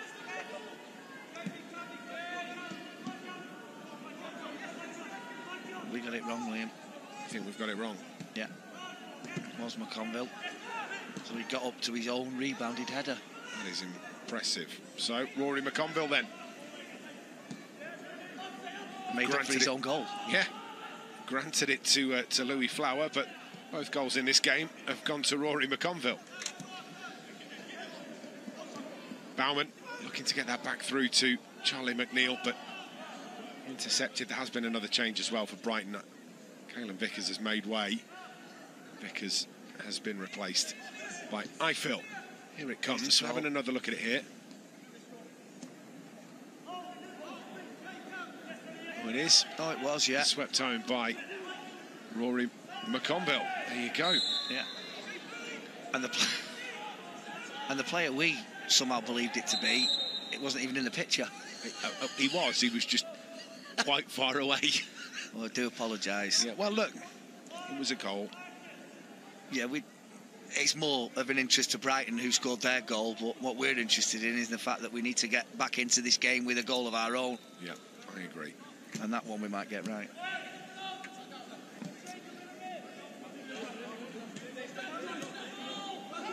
Do you want to know something hilarious? The electronic substitutes board has got a bit wet and apparently has malfunctioned down on the touchline, so they're not sure it's going to work if there are any more changes. Cameron Pope reporting for us on the touchline has just sent that message through. I think that you'd make them waterproof.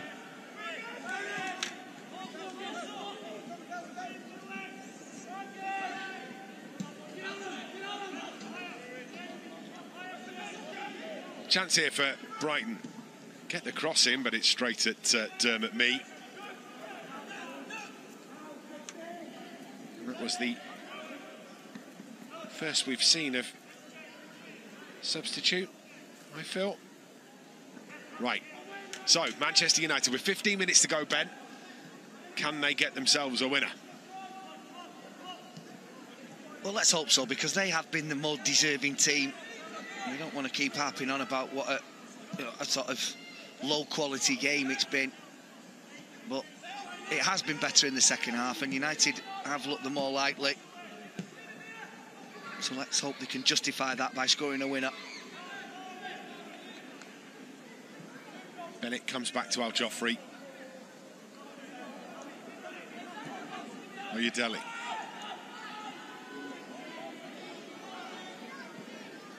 It's a good run by Bragimov there from right to left. Nobody went with him either. Here he is. Movement is good, isn't it? Yeah. Murray to Baumann. Another change being readied for Manchester United. Jacob Devaney on the touchline, getting himself ready to go. Oh, loose. Given away by Brighton. Picked up by Reece Bennett. Oyedele out to the right-hand side. Missing. Baumann looking to work that into the box again. Comes all the way back to the keeper, McGill.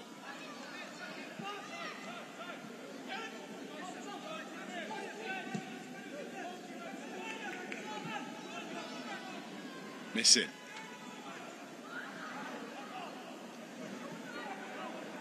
United now playing the football firmly in the Brighton half.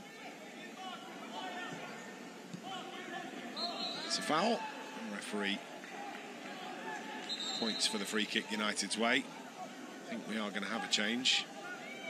That change is going to be Jacob Devaney.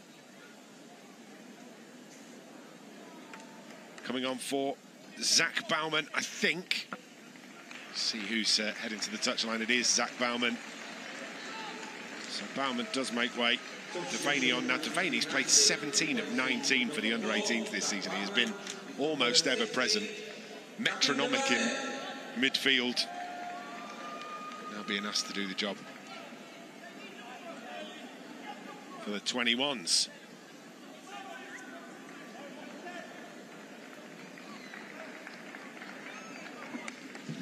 Another change for Brighton too.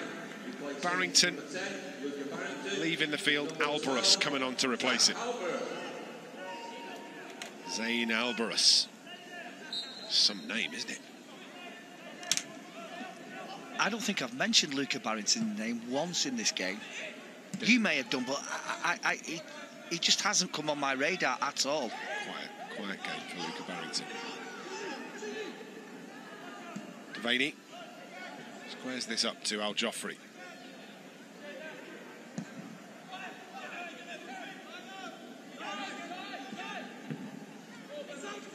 Murray.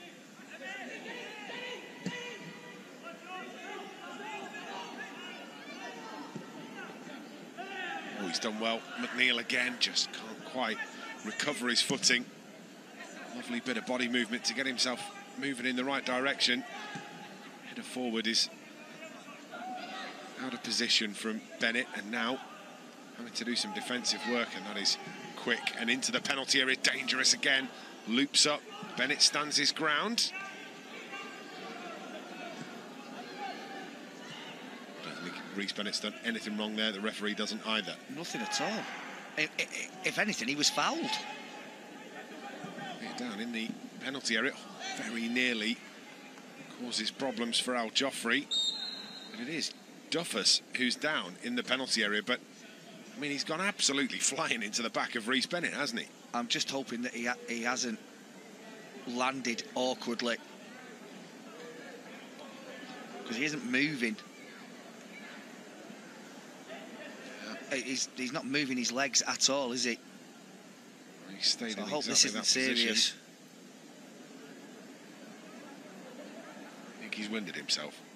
I'm not sure. I mean, it's really good defending, and here, as he comes in here, he climbs. Oh, maybe yeah, it's a little twist. He's holding his left. He was holding his left knee, wasn't he?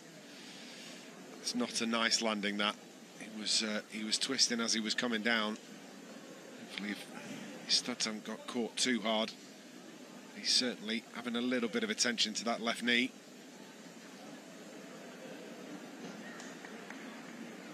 Another busy week for Manchester United. Right, let's take a look at the 2 goals that we've seen before I start telling you about everything else that's going on this week. Down the left-hand side, Amas with the cross turned into the back of his own net by McConville. And then it was McConville at the other end again to make it 1 apiece. And again, it's a set piece. Deflects and then smashed home. There'll certainly be a little bit of an inquest as to who was marking Rory McConville. Let's hope that Josh Duffers is okay. I'm not so sure it's looking good for him to continue, but I just hope there's no long-term damage there.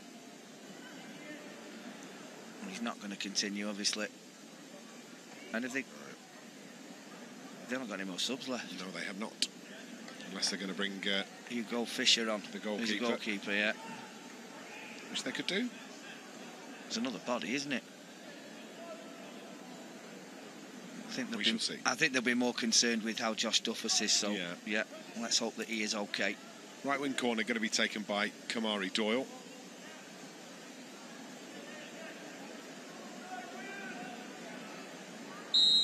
Doyle in the rain at Lee.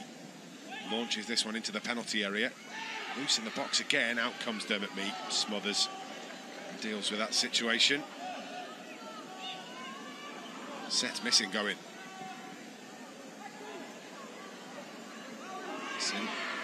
It's round the challenge. Bit of a clumsy one from McConville. Gets it away to Ibrahimov though. And now Oyedele. Oyedele looking for Ibrahimov again, but threading the finest of eyes of the smallest needle. Yeah, there really wasn't much space for him to play that pass through.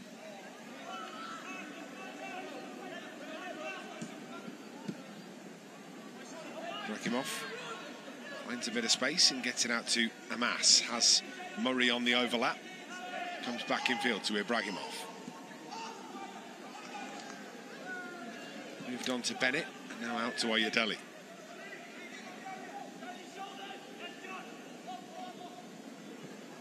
Bennett comes back to Al Joffrey.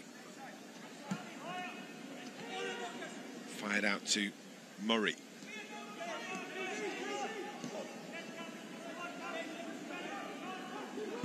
Devaney.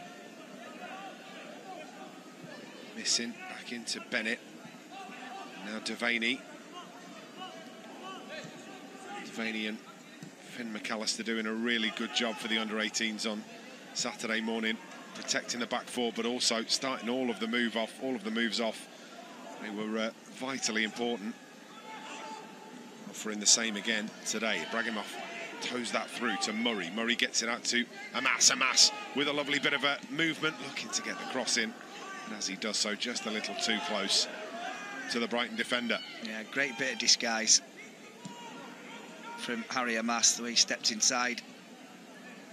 I did have to chuckle though, as poor old Ibrahimov got a fire standing straight on his foot. And he felt it, as you would. Yeah, that's a rugby tackle. It is a rugby tackle, yeah. Just like his uncle. Quite literally. So you're on the debate this week, aren't you? That'll be available for you on the Manchester United website and app and MUTV. We've got another under-21s game coming up for you on Friday night against Liverpool. That's here at Old Trafford. And then a really busy Saturday. It's really busy on Saturday. I'll tell you all about that in a second, as here comes Devaney. Runs over the top of the ball, whipped in by Amas, headed goalwards, but Joffrey just couldn't quite get up high enough, could he, to get over the top of the ball and nod it down.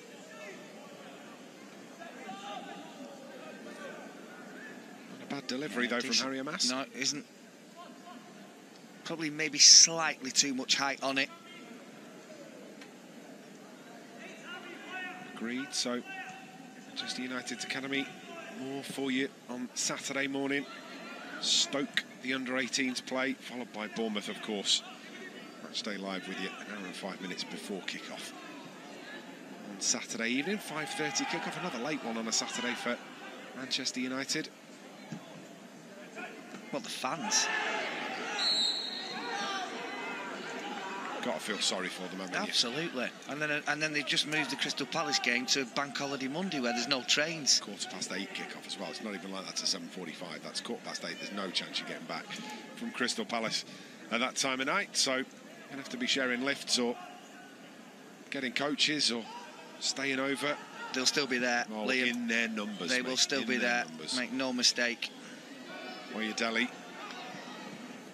into the penalty area, cleared away. The only fixture I haven't told you about is Manchester United's women who played Chelsea in the FA Cup semi-final on Sunday.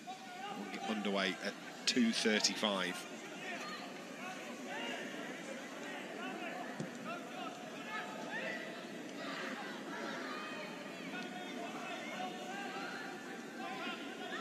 Five minutes to go. United in possession, still pushing for a winner. Headed away.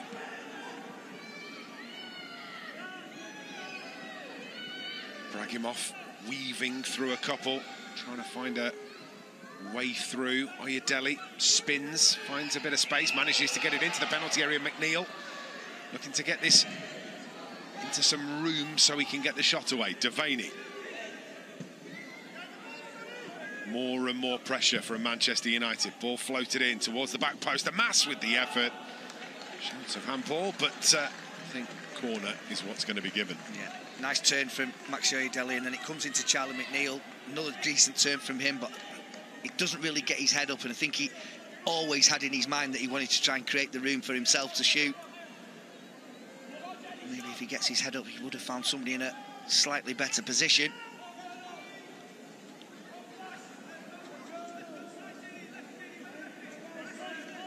Here's the delivery into the penalty area, headed away.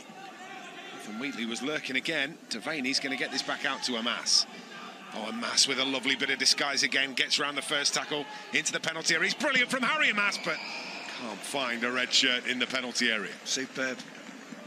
Absolutely brilliant. The little shimmy, and then to go again down the touchline. This is really clever. He's got very, very little room to manoeuvre. And then he takes the more narrow option. It's brilliant from the full-back, wing-back, winger. Bit of everything. Yeah, you name it, he does it. Yeah. Tickets still available, by the way, for Manchester United's women against Chelsea. That one's at the Lee Sports Village in the Adobe Women's FA Cup. Tickets also on sale for that big game against Chelsea, which will be here at Old Trafford on the 18th of May. See how many we can get into Old Trafford for that day. Should be an excellent atmosphere. Given away in midfield. Oh, it's forward, and Brighton with a real opportunity. Flower with the effort, big foot save, and another big save from Dermot Mee, and then the block from Devaney, and Manchester United survive. Well, a combination of really good goalkeeping and last-ditch defending, but it's the first time that they really got in behind. Good save. Brave on for both the occasions. One, yeah. And then Jacob Devaney blocks the follow-up shot, but from a game that you look very comfortable in, you now want to make sure that you don't end up losing, because that would be a proper injustice. 30 seconds of normal time to go. Ball into the penalty area, headed away. Again, it's Brighton that managed to win this, though, and they're in a dangerous spot with Doyle. Whipped in again. Mee comes out. Oh, there's a collision in the penalty area. Referee's always giving the free kick. Yeah. Too much on the goalkeeper. Too strong on the goalkeeper. United free kick. Yeah. Normally, I'm a little bit... Well, I'm very critical of goalkeepers, but I've got no problem with this. It's a really good ball from Jamie Mullins, and he was brave, Dermot Mee. Yeah, takes the contact, doesn't he? That was a foul. Into 6 minutes of time added on. It's a strong challenge. Needed to make sure that he won the ball there, because had he not, dangerous one. Wow. Too much for you anyway? It was forceful. There's no question. I don't think that he was off the ground, and you can count it as being reckless, but it was certainly full-blooded from Lee Kavanagh.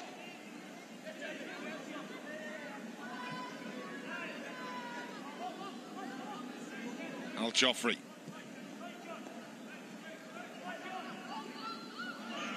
Down goes Reece Bennett under the challenge, and referee gives the free kick United's way. Oyedele. Ibrahimov. That's a neat ball through to Missing, and Missing's into the penalty area, and he's got some ability from that kind of distance. United are going to win the corner. That was just a moment where I wondered where that flag was going. Yeah. Same as you. But it is a corner for Manchester United.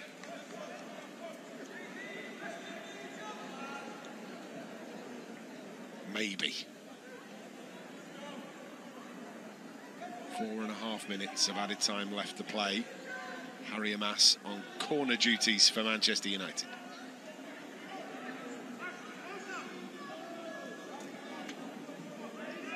Here comes the delivery. Whipped in. Cleared away. Devaney. Gonna switch it back out to Amass. Lovely bit of control. Missing. Towards the back post. Just too deep from Ashton Missing.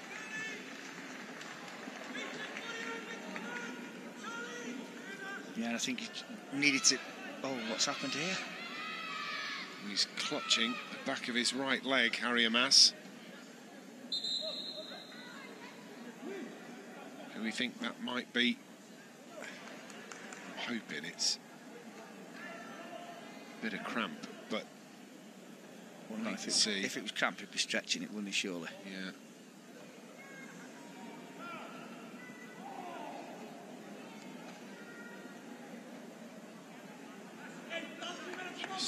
He's on his feet. It's good news. Take another look at what happened here.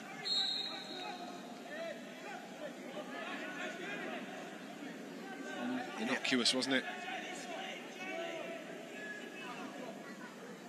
I still can't work it. I can only assume that he has pulled his calf muscle. See how he's moving. Once this ball is delivered downfield by Tom McGill. Yeah, it's a little on the ginger side, isn't it? From Harry Amass, trying to get back into position. Doyle steps away, gets the shot in, nearly met at the back post too.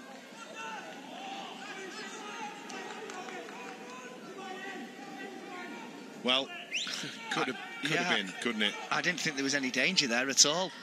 Until there was. Until... Yeah, he got there as well. Louis Flowery was there, wasn't he? Well, that would have been extraordinarily rough on Manchester United if they conceded at that point.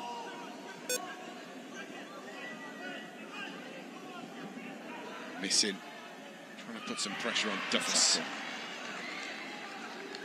So Ibrahimov, and then Missing gets upended. Referee blows for the free kick. We notice how many of these players have got, on both sides, have got the socks rolled right down. Yeah, I don't understand it. Well, I mean, Eric Harrison we'd have got a clip round the ear hole. And worse, I would have thought. There's been a couple of weird things that have happened with socks in recent years. There was the whole cutting their feet off the socks and having a different colour sock underneath. Yeah. So you end up with like tube socks. Chance here maybe for Manchester United. Pulled back towards Ibrahimov, going to go behind for a corner. That happened for a little while, still going on. And then the next thing is cutting the holes in the back of the socks. Or just having them rolled down like Steve Claridge. Yeah, Jack Grealish is a proponent of the socks being rolled right down, isn't he? So too Harry Amass. I mean, how small have your shin pads got to be to fit in there? Like fingernails. That's the other thing, isn't it? Shin pads have got smaller and smaller. Mine used to go around my ankle as well as up my shins. comes the delivery. Turned away. As far as Ibrahimov gets it back in. Going to be another corner. Yeah. Corner is given. Brighton upset. But one more opportunity as the time ticks towards conclusion. Ibrahimov does win the corner. Can United nick it? Wouldn't that be peak Manchester United? Here comes the delivery. Headed up in the air, and Ben thought that was heading Wheatley's way. I did. Hamas wriggles free. Gets it through to Missing. Missing goes down in the penalty area. Referee says nothing doing. Knee. Harry Hamas can't pull his calf. No. So not if he's still running like that. He must be a severe bout of cramp. Full-time whistle goes, and Manchester United can't take all 3 points. First goal coming from the fine work between Sam Murray and Harry Hamas down the left-hand side. The cross turned home by Rory McConville into his own net. And it was Rory McConville that managed to bag the equaliser in the second half too. Again from the left-hand side, but this time from a corner. The initial shot blocked, but the follow-up converted by McConville. United did have opportunities to potentially go and grab a winner, but a game that was fairly even over the course of 90 minutes comes to the end with honours even. Manchester United 1, Brighton and Hove Albion 1.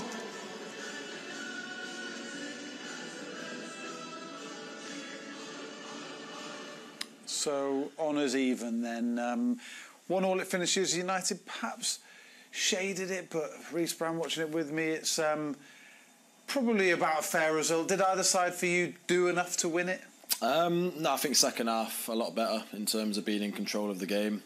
But you know, just in that final third, couldn't get past that finish line, unfortunately. Yeah, it's a shame really, because a win would have been really helpful as we move towards the latter part of this season, but a couple of games in hand over the likes of Brighton, still loads of matches left for them to make sure they're in the mix towards the end.